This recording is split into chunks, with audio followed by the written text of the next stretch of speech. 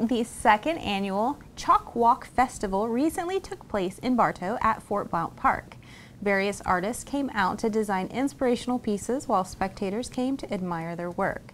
We spoke to event coordinator and Bartow City Commissioner Trish Pfeiffer to learn more. Well, this is a kind of a unique art form for Polk County.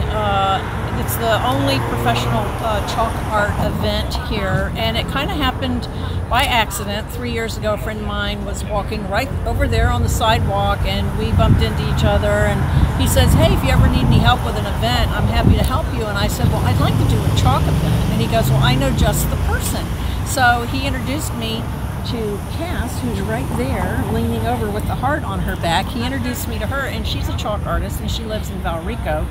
So it was easy to connect with her, and we met, and bingo, a year later, we have our first chalk walk, which was last year, and this is our second one this year. First of all, the artists get in their head what they want to do. So you'll see some classic pieces here, you'll see some superheroes, you'll see some animals, you'll see some pop art, so to speak. Like this is an awesome piece right here that Beatrice is doing, and you can see what she started with, and then it will look exactly like that because she's that good.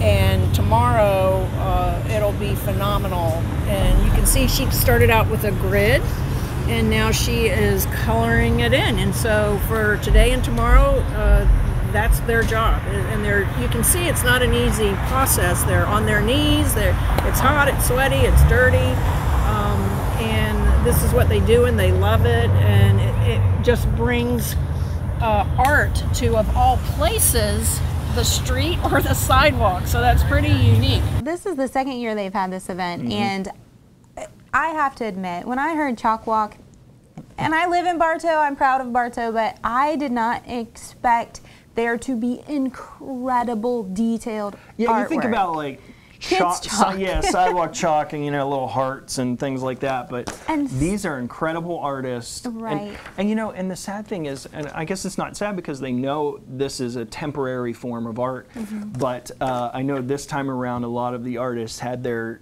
they weren't quite finished with it, and we had a downpour that Sunday morning, and a lot of the artists lost their work.